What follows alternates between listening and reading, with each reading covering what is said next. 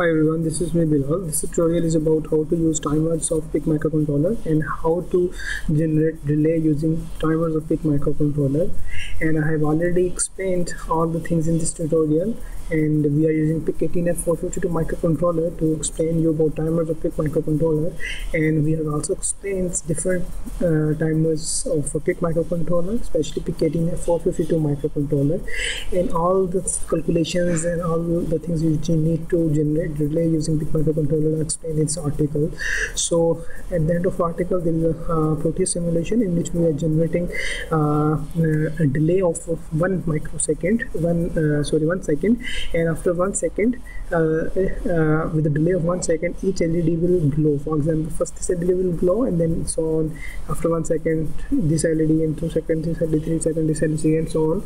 And after 8 seconds, D8 will glow, and after that again D1. So here is a code of how to generate delay using PIC microcontroller.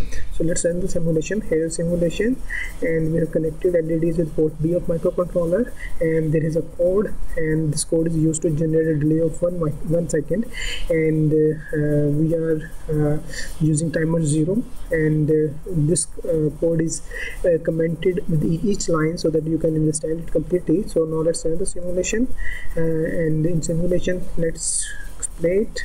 As you can see, with the delay of 1 second, each LED is glowing in alternate fashion, and now D6, D7, D8, and again D1.